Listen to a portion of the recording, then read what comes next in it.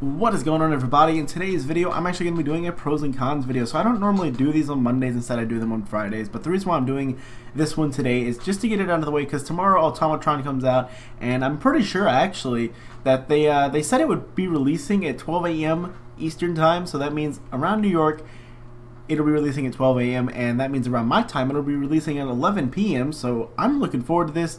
I may end up putting out maybe a video or two tonight before I even go to bed, and that's not the point of this video, so let's go ahead and hop right into it. This is going to be a pros and cons video for home plate. So yeah, this one's going to actually scale a little bit differently, because all the other settlements that I normally do, I check them for like different resources, like if I can put water down, if I can put the food down in the right places, if there's enough room for a big settlement or whatever. But since this place is just kind of like meant for a player home only, and you can't really do anything else with it besides make a home out of it, it's going to scale a little bit differently. But don't worry, this place is still really great to settle down and make your own home out of it, because being that you can only live here, it is a pretty awesome place to make your own home out of, which I may end up doing sometime soon. I don't know what I'm going to do, but home plate's a really awesome place, and I'm looking forward to building it up and making it look really awesome.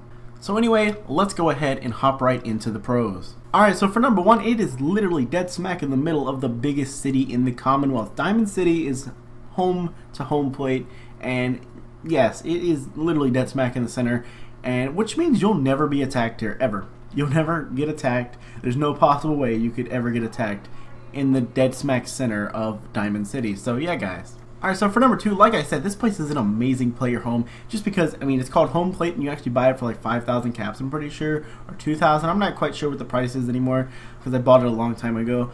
This place is pretty awesome because, again, it makes an amazing player home just because it's a small little place. You can go there, store your stuff, and just make it your own little base to show off some things and everything.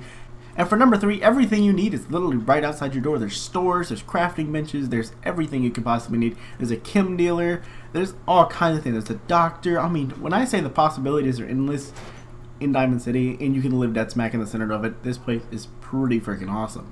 So that'll pretty much do it for the pros. Let's go ahead and hop right into the cons. So for the one and only con, you cannot send any companions or settlers here, so it might feel a little bit empty at sometimes, because maybe you want your one of your friends, like your little companions or whatever, to come live with you or anything. Or, you know, if you're kind of like in a romantic thing with one of your companions, you can send them there too, and that could be y'all's home or whatever, but sadly you cannot do that. I'm pretty sure Bethesda may fix this in the future, but I think it'd be awesome if you could have a companion or something, or a settler or something that lives at your or not your settlement, but at your home plate in Diamond City, because why not?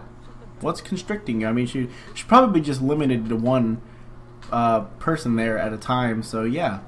That'll pretty much do it for this pros and cons video for this week. So yeah, guys, if you do enjoy this video, drop a like down below. Tell me in the comments down below which settlement you would like to see next in this pros and cons series. And yeah, guys, I would definitely catch you guys in the next one, and peace out, everybody.